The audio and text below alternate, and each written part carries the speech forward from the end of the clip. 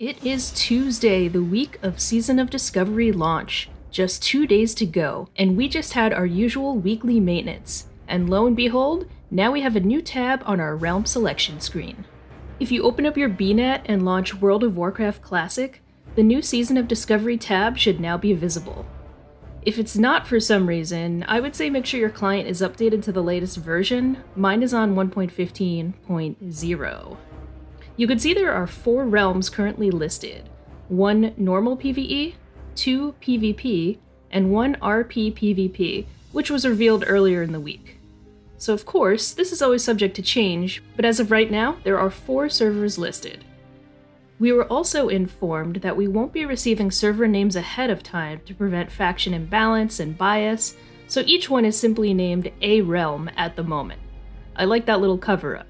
Just for comparison, Hardcore only has 2 servers, but then again, they are only PvE, with no PvP server options. At the moment, Season of Discovery already has 2 more servers, with only 1 being PvE.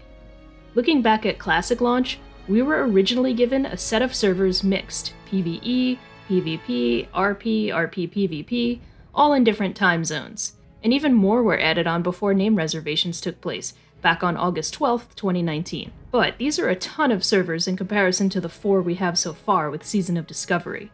However, Tom Ellis, senior game producer of World of Warcraft, recently explained, "And behind the scenes, we deployed tech in patch 1.14.4 that allowed us to significantly increase the realm capacity of a single classic-era realm. With this higher realm capacity and fewer realms, we avoided the need for disruptive character migration options, as realm populations ebbed and flowed." So we can't necessarily compare the server numbers to that of classic realms, as Blizzard has updated realm capacity and stability since then. That being said, I wouldn't be surprised if they do end up releasing more Season of Discovery servers as time goes on. So that's my current update of the day. If we receive any more updates, you could expect another video from me on this channel. So definitely be sure to subscribe if you haven't already. I'm trying to keep up to date with the latest Season of Discovery news as much as possible and cranking out videos when I can. Granted, the game isn't launched yet, so it's really giving me something to do to fill the time in between. But thank you all for the support.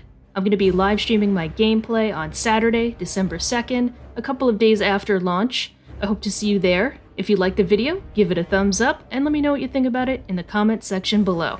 Thank you again for watching, and we'll see you soon.